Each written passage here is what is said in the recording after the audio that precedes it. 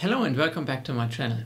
Today I want to talk about a chat app, and not just the front end in Flutter, but everything. Front end, back end, third-party applications, connectivity, everything you need to make a chat in your mobile app happen. Now, why is that important? In the last years we've seen more and more applications become a chat app, because for many use cases chat is over time added on top of whatever your application does. You've seen like Tinder or something like that become a chat app, not just WhatsApp.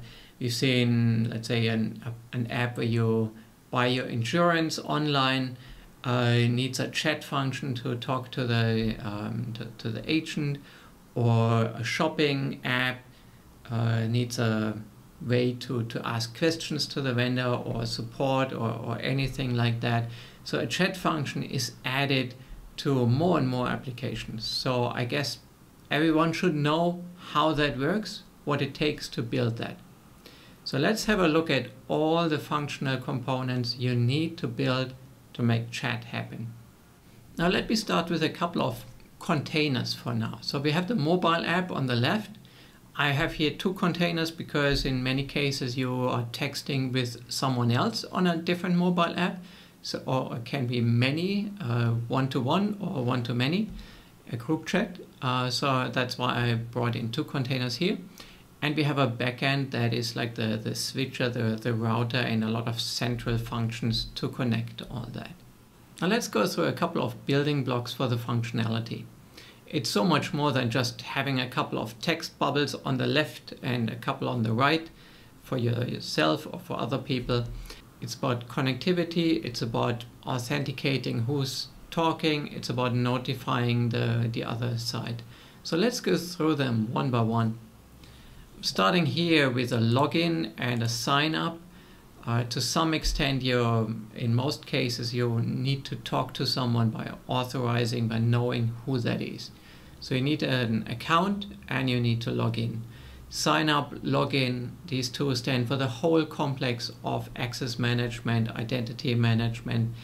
And in most cases these days, some social login, can be Google, can be Facebook, is a very convenient, very common way to log into an app.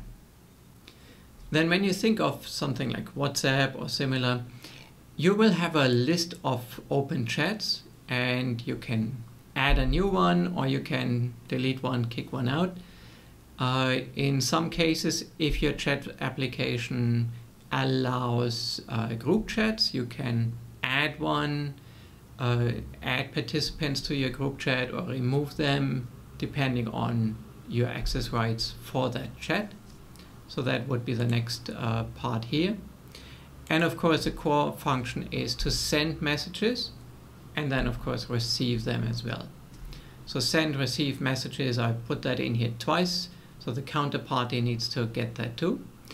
And receiving messages actually is a big thing because you need to be notified, right?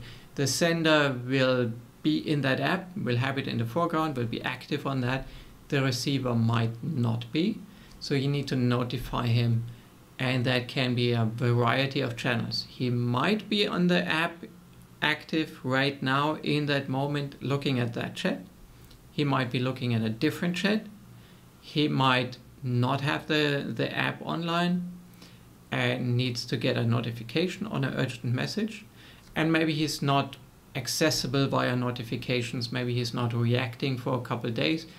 So if you can't reach him with a notification, then you might want to add an email to follow up and try to get the user to access his app. Now let's look at the backend. Here, of course, this is where the user management authentication happens. You need some authentication system. I made a video on how to implement that using Cognito from AWS. And you can also include Google or Facebook or others as a social login to make it more convenient. The interfaces for that are standardized, so it's fairly easy to integrate additional identity management systems for social login.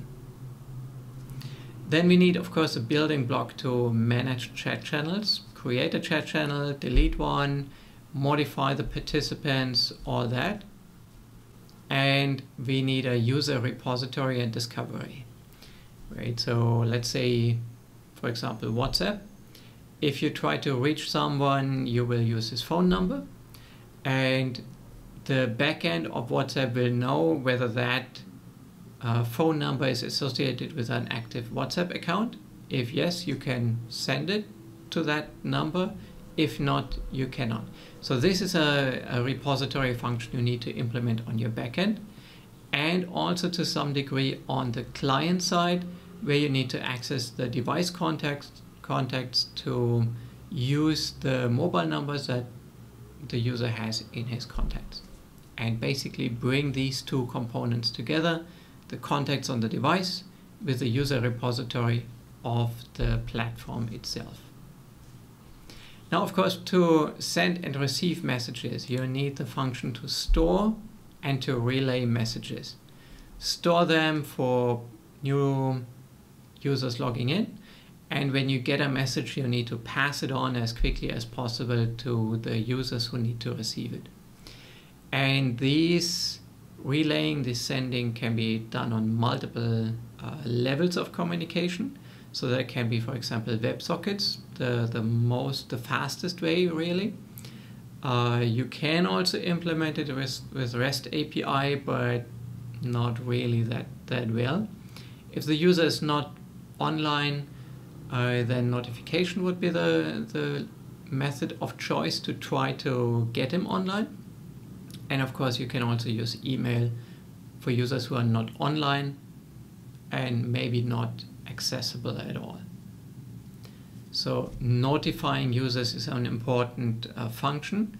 And in order to notify users with push notifications, you also need to manage the devices that users use.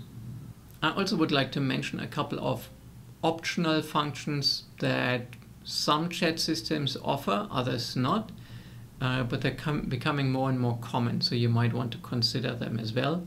That can be content beyond just texting, so sending pictures, or even an audio or video chat live, or sending an audio message or a brief video message or whatever. Or sharing your current location. You can do that in some applications. So the more content types you can offer, the better, I guess. And of course, the whole live chat function, meaning like using it like a telephone or video conference, is another functional block, optional but appreciated. Deleting sent messages is a feature that is on top, and of course getting notifications on delivery and on reading from the other side. So these are some optional functions you can add later or decide against it altogether. Now let me walk through these components one by one again and highlight a couple of other videos I made to go into all the detail you need to actually implement that. So for the whole login and sign up and user management authentication, I made a video how to implement that with Cognito. That spans Flutter on the front end side to send the username password to Cognito, get a token, sign up, all that, and also on the back end to verify that the token is correct. So that really involves an identity and access management system like Cognito as a third party. Made a video on that. Have a look if you're implementing that one. Listing chats. So in order to make that happen, backend and front end side, that's really based on Lambda functions, API gateway, using a WebSocket connection most likely, DynamoDB in the background. So I made videos on all these functions, having a couple of widgets to list the chat entries and to build the front end for all that.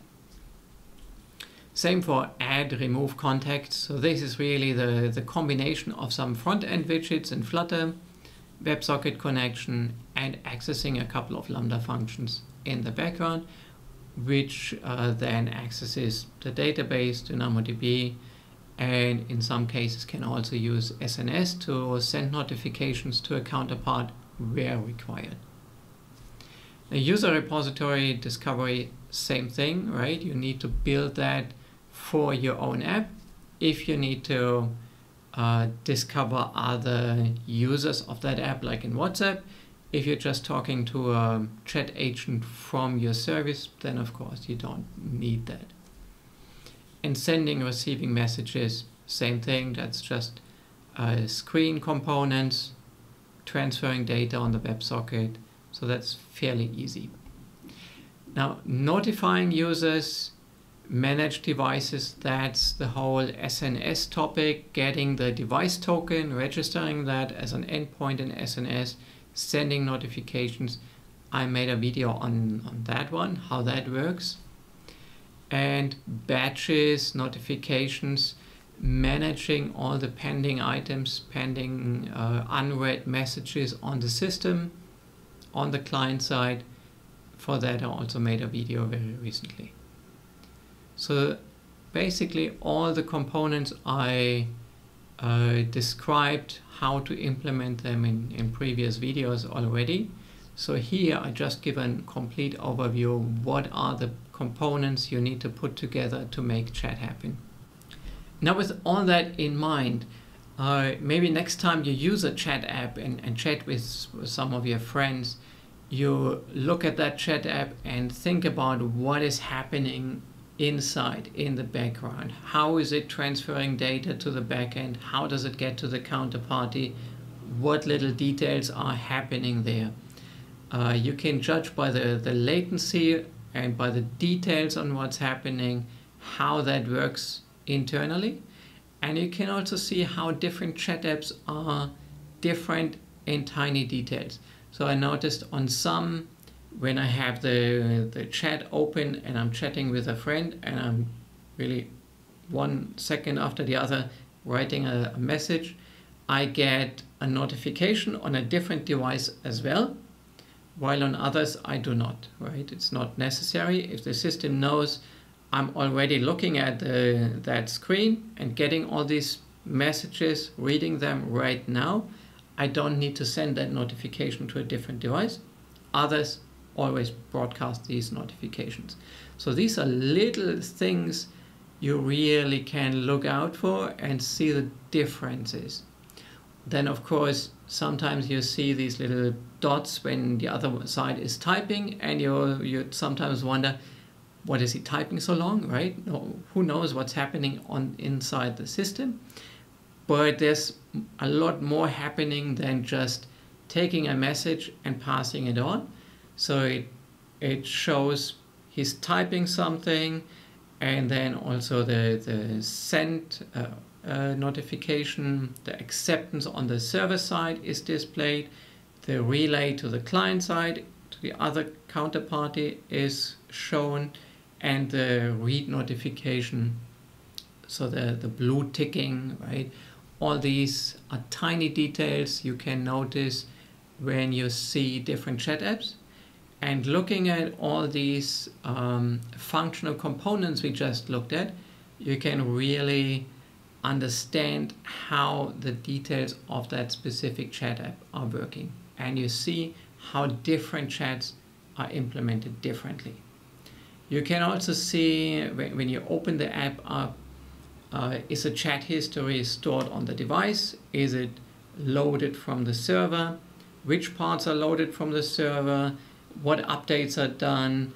Often the other person has like a profile picture on the chat. Is it loaded in that moment? You can see sometimes it takes 2 seconds or so. So that basically implies it's building up a WebSocket connection. And once that is done, so that takes sometimes around 2 seconds. Once that is established, then it pulls that picture and it refreshes that. So you can really judge all these little details. Use a couple of different chat apps, see how they're differently implemented, and based on that, design the architecture of your chat app as you want it, as it is convenient and fits for your need. So I hope that helps you to really get a better understanding of the whole functional components for a chat app.